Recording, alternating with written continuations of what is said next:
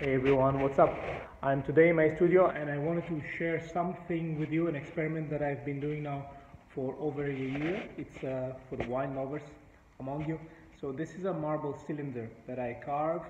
I've drilled a hole on top of it, then I opened a bottle of wine and I've placed it upside down into the hole.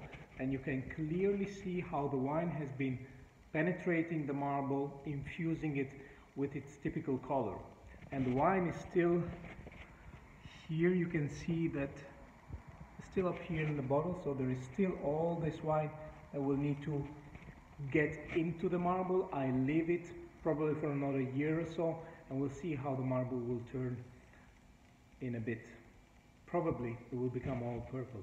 I'll keep you updated. I'll make a longer video about this, but for now this is the situation.